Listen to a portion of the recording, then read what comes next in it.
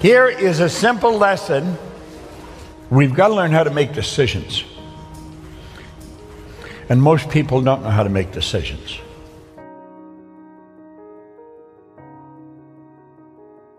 This is not a statement of theory. This is a fact. I was doing this when I was cleaning floors. No education. I didn't know how to run a business.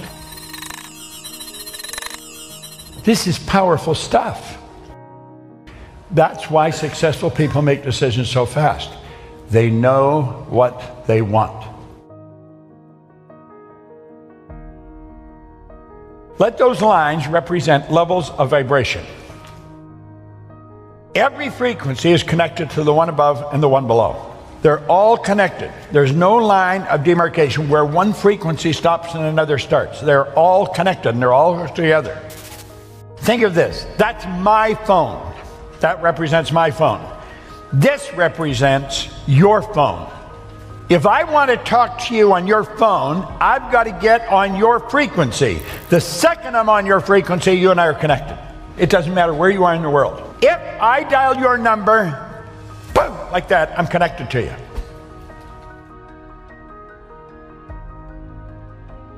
Makes no difference where you are. I could take a picture here, I could hit send, and simultaneous with me hitting it, you've got it. There's a great lesson here for us. We seem to have a basic understanding of this. I think what I'm saying here, everyone in the room understands this when we're using our phones. However, when it comes to life, we get lost. We don't seem to understand it. Well, let's try and understand it with respect to decisions. We operate on frequency. My voice is being amplified on a particular frequency. You and I think on frequencies. Thought is energy. Do you know your thoughts are the most potent form of energy there is?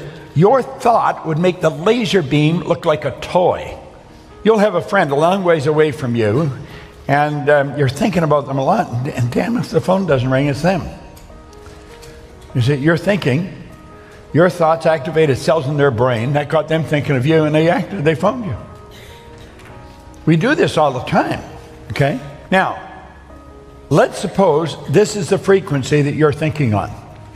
If that's the frequency you're thinking on, that's going to dictate the results that you get. The results you get are nothing but the manifestation of your own thinking. We become what we think about. That is the one point that every great leader has agreed on. They've disagreed in virtually every other idea, but that one, we become what we think about. Now let's clearly understand, nothing is created or destroyed. All science and all theology teach that.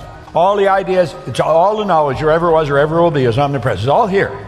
We didn't have to get it. We've already got it. What we got to do is tune into it. So let's say that's where we want to go. This is where I am. That's where I want to go. How do I get there? Well, I'll say I'm going to do that. This is where the average person's thinking. You can relate to that. I'm going to do that as soon as the kids are out of school. That's not going to do it. I'm going to start my own business as soon as I get the money. And you know, you do that, and pretty soon the decision fades, and then the goal fades. Why? Well, you didn't get the money, so you couldn't do it. Problem was, you didn't have the money. You talk to anybody that's high in finance, and they'll tell you the money is never the problem. Ideas are the problem. You got the right idea, you'll always find the money. Well, you see, we're thinking down here on this frequency. Your mind and your thoughts are down here on this frequency. What you want is up here on a higher frequency. You cannot get what you want up there while your thoughts are down here. Your mind and thoughts must focus on the same frequency as what you want. If you want it, it's already here. And you make a decision, it's got to be a committed decision. You say, I'm doing that. Now, the second you make a committed decision, everything starts to change. You begin to think and act like the person you want to become.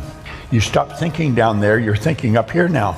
You're thinking on a higher frequency. Want is the only prerequisite for making a decision. Doesn't matter whether you have the money. Do you really want it? If you really want it, you will get it. But you've got to really want it. Yet you also have to understand that everything you need is here. But you've got to be specific. You could be a waiter. Somebody leaves you a nice tip. You got more money. That's not it. You've got to be specific how much more money. You got to know exactly what you want. Yet you don't have to know where it's going to come from. You do not have to understand all the basic principles between sending the picture to the person on the other side of the world for it to get there. All you have to do is know how to do it. Want is the only prerequisite for making a decision. That is so important, you should write it down. Write it somewhere that you're going to see it often. Maybe get a sign and put it up in your house. This is such powerful information, you'd think it would be taught in all schools. The truth is it's not. It's rather sad because it can be, but it's not. You only have to know what you want. It doesn't matter whether you've got the money. That makes no difference. It doesn't matter whether you've got the resources. That doesn't make any difference. It doesn't matter if you know the right people. It doesn't make any difference. Now this sounds so preposterous to a person that's never studied this. Listen, the money is here.